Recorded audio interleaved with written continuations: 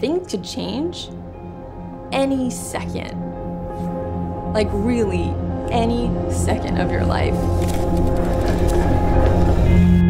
So every single day that I'm here is awesome. I'm not in the hospital bed anymore thinking like, I hope I'm alive tomorrow at 10 a.m. I hope I'm alive tomorrow at 10 a.m., which was the worst thing a 30-year-old could go through.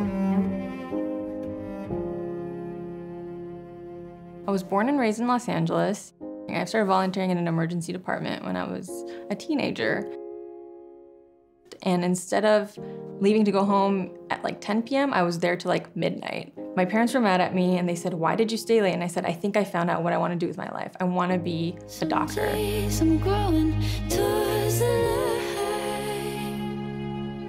So I tell people when I'm trying to explain to them, I'm like, so I was at like the peak of my life. I remember even thinking that everything was going too well. I had just matched into this critical care program in New York City. I was 30 years old. The only thing that was wrong was this cough that wasn't going away.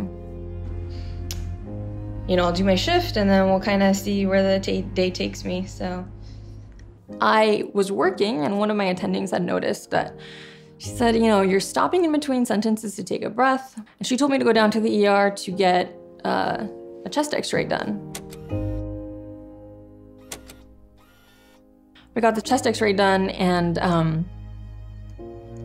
they came back to the room and they're like, it looks really weird. The supervising physician said, I want to keep you in the hospital. My stubborn self said, I don't want to be in the hospital, I have work tomorrow. And they said, you're gonna stay in the hospital, we don't care. This was the best thing that happened to me because if I had stayed home, I would have just gotten into cardiac arrest at home and I would have just died in my sleep.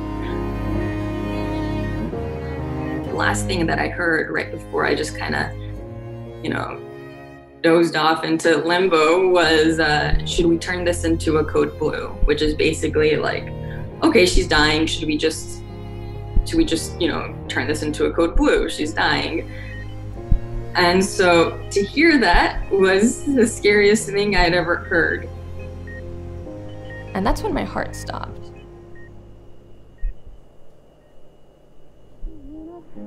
I know that I can't lose. So I ended up having familial dilated cardiomyopathy, which is essentially a genetic condition that means that your heart muscle is not working that well. My first symptom and my first sign and the way I found out about this was basically when it was too late. When I woke up, I had a tube in my mouth. I had, you know, tubes coming out of everywhere, and that's when everybody was around me and they were basically like, hey, your heart isn't working anymore. And I just had to be put on the heart transplant list immediately.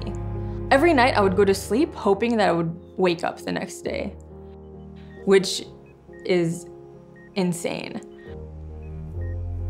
11 days later, luckily, I got the heart transplant, and that's when my life changed.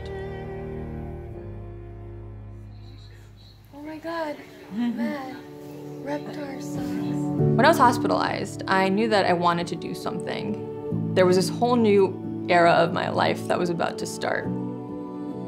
I didn't know exactly what I wanted to do, but I knew that I was going to use my physician voice as a platform to talk about organ donation. If my life was saved by it, there's so many other people's lives that could be saved by it. Because it was so important for me to express myself visually as well, especially with the Instagram, Canva ended up being that app that helped me out with all of that. It was kind of my outlet for creativity. So my organ donor had been a girl named Lucy. She was 23 years old at the time of her death. Lucy went on to save 4 lives. It wasn't just me. Through that one tragedy, something beautiful came out of it. It's kind of the beauty of organ donation. And that's what makes it so important for us to get the word out and how important it is for people to talk about organ donation. So one organ donor could save up to 8 lives and actually improve the lives of up to 100 other people. You live on through, you know, helping others with that beautiful impact, in my opinion. And that's the importance of organ donation.